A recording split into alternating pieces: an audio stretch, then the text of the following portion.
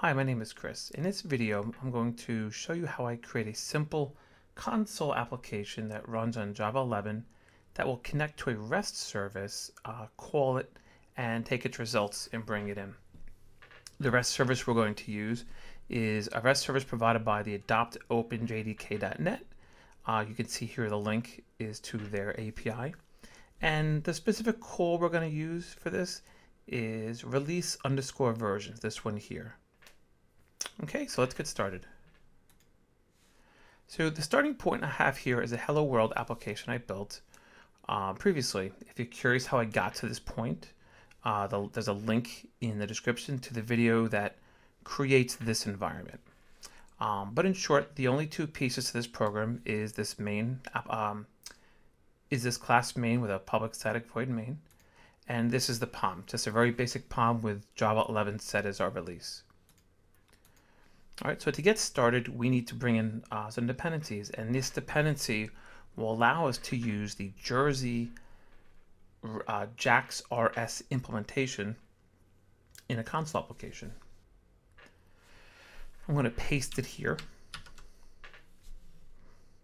You'll notice that it's all red as if it were an error, and with IntelliJ IDEA, what you want to do is go here and click this little red circle, and that'll force the IDE to resolve the dependencies that I just pasted in. You'll see down here that it's pulling down all the source code and all the documentation and preparing it for use.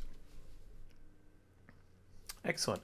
I will have a copy of these dependencies, this block of code, in the description if you're looking to copy and paste it for yourself. All right, let's get started. So the first thing we need to do is figure out what the URL is going to be for our first REST call. And really it starts here, okay, and then the rest of it is this part here. So what we're going to do over here is I'm going to delete this line of code for a moment. I'm just going to put a comment. Come back here, and the REST call we want is this part here. So what we're looking to do is send an HTTP GET method to that URL. Just briefly, if we open this up here and look at the parameters, the first thing I'm going to do is ignore the parameters for the moment and look at the response. It's going to respond to code 200 when it works, which is okay. And then it's going to respond to us with an object or a list of objects that look like this. But let's start basically. Let's first get our code to make a call to this REST API and get the status code. So the first thing we want to do is create a client. All right, you'll see that's a JAX-RS client. So we'll call it a REST client. We will press Alt-Enter to automatically add the import. We're going to use the client builder object to build this client. And we're going to call the new client method to get an instance to it. The next thing we need to do is build an object called a web target. I just pressed Alt-Enter to bring in the import. And we're going to use a method on the REST client to build this target object. And we're going to call the method target. We're going to use the version that takes a string. All right, quote for the moment. All right, and we're going to copy this URL into here. Great. Now that represents the URL that we're going to call. Now we need an object called an Invocation Builder. And we get one of these objects by calling a method off of target. I'm going to call this invoker. So we're going to be building a request. All right. And it's asking us what type of media type are we expecting to get back. We're expecting it JSON back. So we're going to use the media type object, which has some constants on there. And we want the one that says application JSON type. All right, great. And now we want to actually call the REST service. So when we use the invoker to call the service, it's going to return a response object.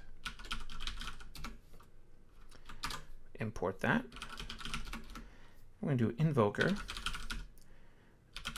and we're going to call the get method. All right. So at this point, the REST API will have been called, and we will have gotten a response, which hopefully has a 200 in it. So we're going to print out the status code and a description of it from the response object.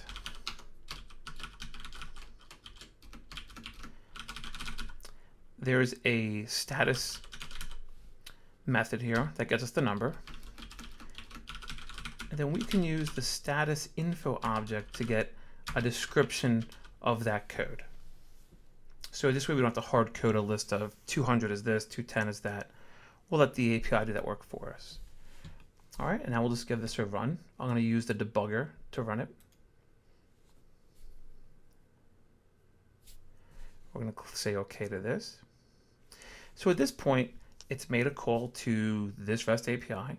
It's returned us some JSON objects, which we've ignored at the moment, but we did get our 200 response out of it, which turns into an OK message. Great. So now we want to turn the JSON objects into actual Java objects. So the first thing I'm going to do is I'm going to copy this to my clipboard, and I'm going to open up a terminal window here. And I'm going to use curl to call this API. Curl stands for command line URL, and it comes with most computers. I think Linux, Mac, and Windows all have it built in at this point. I'm just going to scroll to the top here. So you can see that this API returned us a JSON object, which has a top-level object that has an array of objects called the versions, and those objects have these properties on it. All right, which I'm going to call version. So what we're going to do is we're going to create a Java object that mirrors this JSON object. So what we're going to do is we're going to go into our project, and we're going to create a new class. I'm just going to call it a version. And we're going to add this to version control. All right. So what I generally do to build these is I copy this text into my editor, and I kind of turn it into Java properties. All right.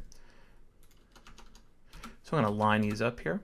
I'm going to use my Alt key and draw a line straight down, because now I can edit these lines all at once. So I'm going to delete that quote, and I'm going to make these private.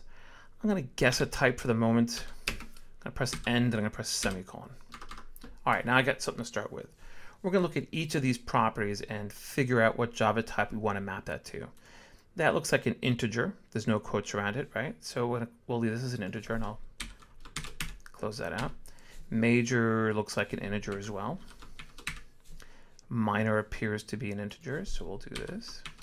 Okay, that's a string. It's surrounded in quotes, so we'll get rid of this,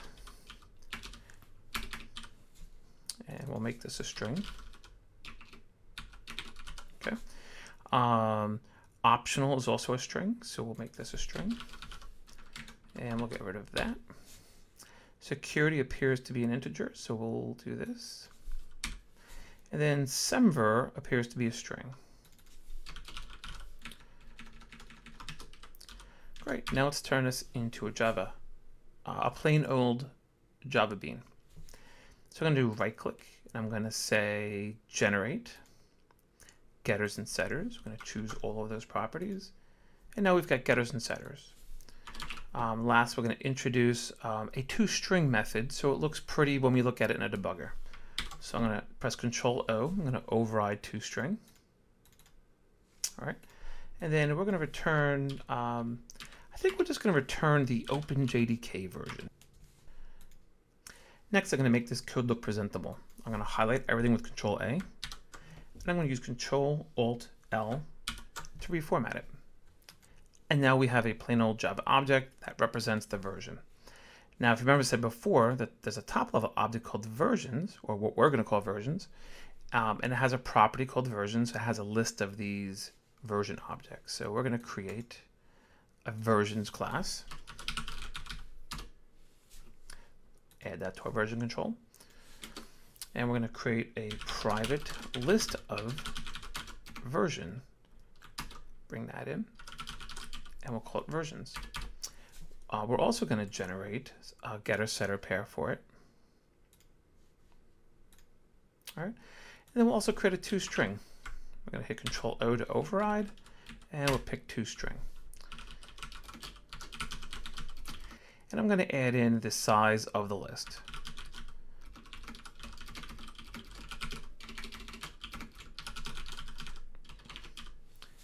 I'm adding a null check here just in case it's not initialized. Instead of seeing the phrase versions null, you'll just see versions. And we'll reformat this as well with Control A and Control Alt L. Cool, got it right the first time. Okay, so now the question is, how do we get the JAX-RS API to turn that JSON into our objects? And it's actually quite simple. We're going to declare versions reference, and we're going to make it equal to response.read entity. We're going to pass in a new generic type with an opening curly close brace next to it. And then that's it. And then what we're going to do here is we'll print out versions. So when I run this, what I'm expecting to see is versions and a number 10. And I'll explain to you why in a moment. But that's what I expect to see. So I can give this a whirl. And there it is, versions 10, and it's read 10 objects in. But let's take a look at it. We want to make sure it actually did what we said it did. So I'm going to put a breakpoint here and just run our debugger to that point in the code. And I'm going to take a look at this versions reference that we made. And there's versions 10. If I open it up, there's the array list filled in for versions. And I open this up, and there's 10 objects, and there's the version numbers. And that's our toString method being called in each one. And if I pick one here at random, we can see there are the properties from the JSON, and they were brought into our Java objects. So that's kind of neat. Next, I'm going to show you how to pass in a query parameter to the REST API so we can customize our response a little bit. So if we come back to the documentation of the REST API, and we'll scroll back up, there's these query parameters that we can pass in. And one of them is page size, and it tells you how many objects it will send back to the page. And you'll see here the default value is 10, and as you saw, we got 10 results back. So we're going to take this page size parameter, and we're going to pass in 15 and make this list a little bit longer. And the way you do that is at the end of this .target call, we're going to do a .query param call. We're going to pass in page size. And we're going to tell it we like a page size of 15. Okay. And once again, I'll put a breakpoint here and we'll run it.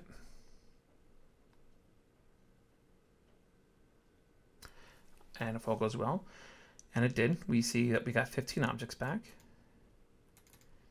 And there they are, all 15 that we asked for, 0 through 14. And that's pretty much it.